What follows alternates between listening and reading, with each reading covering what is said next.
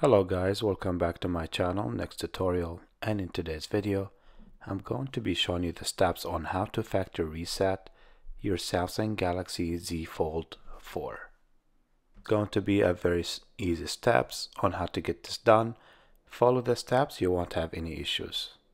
Very first steps that we are going to do is force shut down the device. You want to press the volume down key and the power together. Press and hold for about 5 to 10 seconds to power off the device.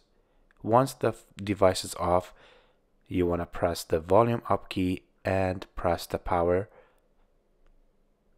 and press those two buttons and keep holding until the device powers on. Then you want to release the power and keep holding the volume up key. So as soon as you see the Samsung logo, you want to release the power, keep holding the volume up key until you get to the recovery screen.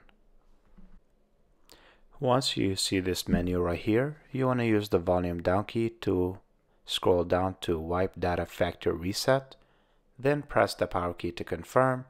Scroll to the second option, then press the power key again.